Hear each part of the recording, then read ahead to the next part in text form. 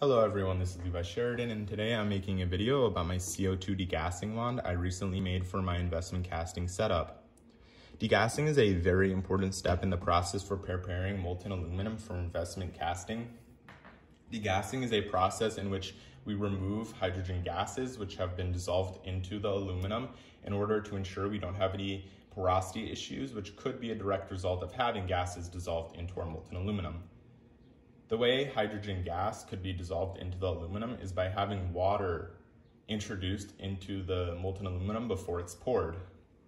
Water reacts with molten aluminum to produce aluminum oxide and hydrogen gas, which is dissolved into the aluminum, and that is the issue we're trying to solve. The water could be introduced from a number of sources, but it's most likely from our graphite crucible. It's quite humid here in Chicago. This graphite crucible could have some moisture condensed onto it or absorbed into it.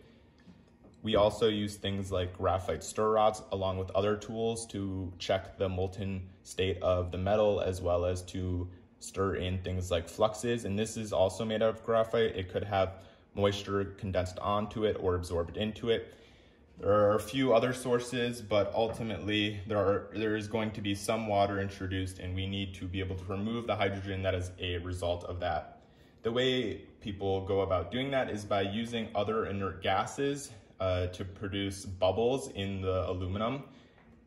These inert gases bubble up through the aluminum, and as they travel through the aluminum, the hydrogen is absorbed into the bubbles and is carried out into the atmosphere away from the aluminum, and this results in a cleaner product. The way that I have gone about doing that in the past is by using sodium bicarbonate or baking soda. I would use some aluminum foil. I would fold it into a pouch like so. I would fill up the pouch with the baking soda. I would then take my crucible and my graphite stirring rod, and I would push this pouch all the way to the bottom of the molten aluminum. The aluminum foil would melt, the baking soda would dissolve, and CO2 gas would come from the baking soda and bubble up through the surface, and it would work pretty well. As soon as I started using this method, my results in terms of the final result of the cast, they became tremendously better.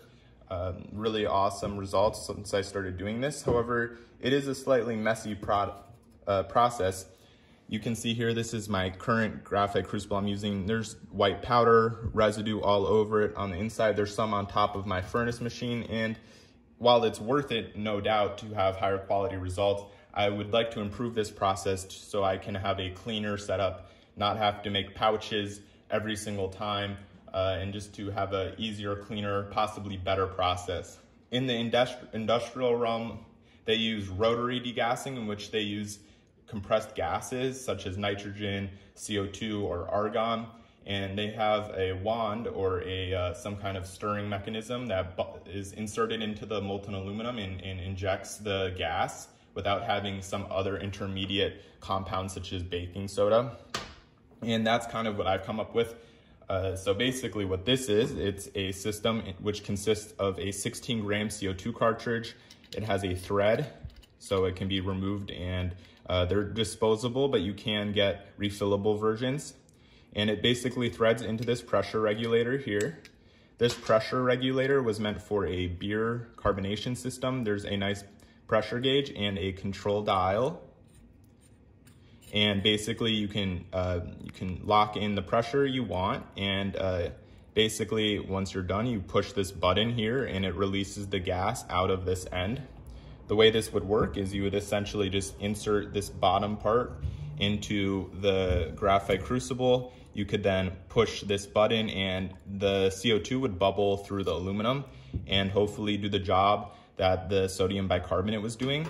I hope it can do a better job. I have yet to test it, and that's what we're about to do. So I have some of my aluminum here. This is pretty dirty aluminum. It came off of a car wheel, off of a scrapyard in Chicago. It has some paint on it, along with other things, other impurities, and it's humid here today, like I said, so there will be no doubt water introduced, hydrogen in our aluminum that we need to remove. It will be a good test of this system for the first time. So let's go ahead, put some of this in the furnace, and we'll test out our degassing wand. I'm going to go ahead and add some of our aluminum into the crucible. I'm not gonna weigh it, I'll just add it, and we'll pour it into our graphite ingot mold. That looks good. I'll close up the crucible and turn on the furnace, and we'll let that melt. Once it's molten, we will go ahead and try our degassing wand for the first time. The aluminum has fully melted, and I am going to insert a new CO2 cartridge into the degassing wand.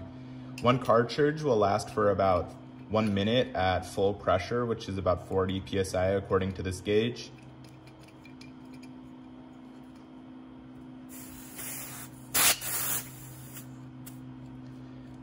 The density of aluminum is about 3 times as high as the density of water, and I did test this in a bucket of water that is about 3 times as deep as my crucible is, and that leads me to believe that this should have enough pressure to bubble through the aluminum.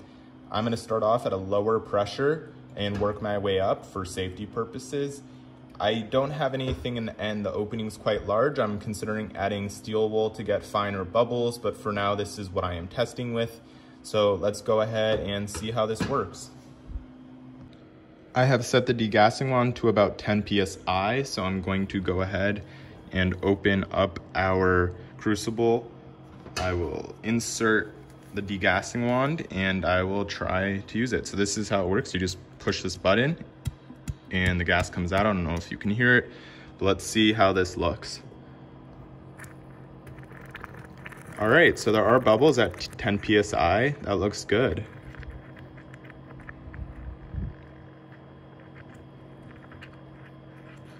I'm going to continue to use the gas as the aluminum is pulled out. The opening is still clean. There's definitely some aluminum stuck on the end, but the gas flow path is still open, which is good. I think I'm gonna go and increase the pressure a little bit and see how that looks. So I'm gonna put my phone down and turn it up.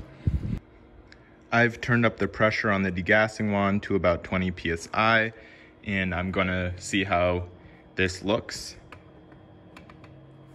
I was able to get a lot of the aluminum off of the tube just by using pliers or scraping it off, which is good. I'm gonna start the gas before I insert it and continue to release gas as I take it out. So this is definitely more of a violent bubble, almost reaching the top, as you can see.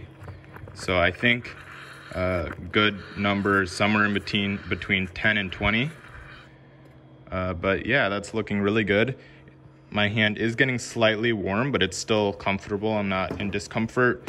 The cartridge actually gets quite cool as it releases gas, which it's kind of funny. You have really hot, really cold. Somewhere in between, it's a little bit more comfortable. I may add a little baffle here. It seems like it could help a little bit, like a little metal plate just to block some of the direct conduction heating.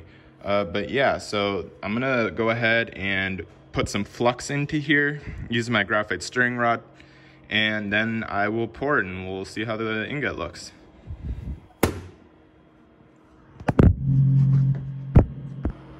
I just added some flux, so now we have degassed and cleaned our aluminum. It's looking good, and I am ready to pour the aluminum into the mold. So let's go ahead and do that.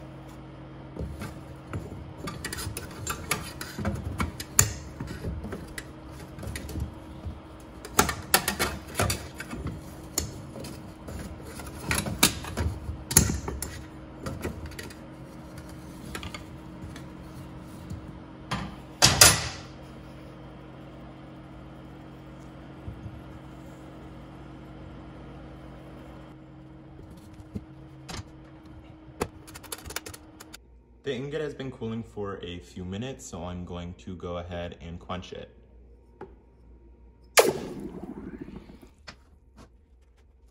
Now I should be able just to take it out.